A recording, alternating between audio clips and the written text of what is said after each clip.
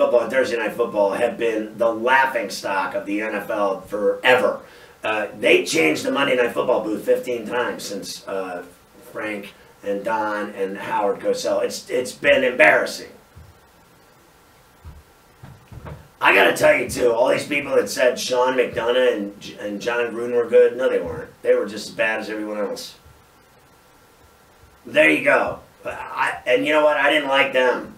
And it just, the best thing about Monday nights in here is we don't have to listen to it. And now, I'll be honest with you, I listen to these guys call a game already because I've listened to, you know, Tessitore and Witten do preseason games at the MetLife.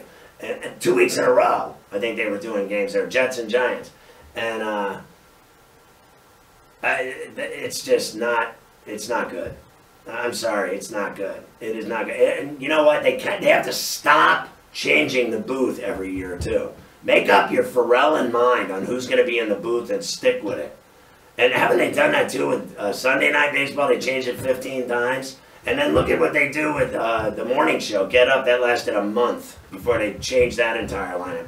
The problem is there's too many suits running this business and all these TV and radio companies, and they just keep making atrocious decisions one after the next.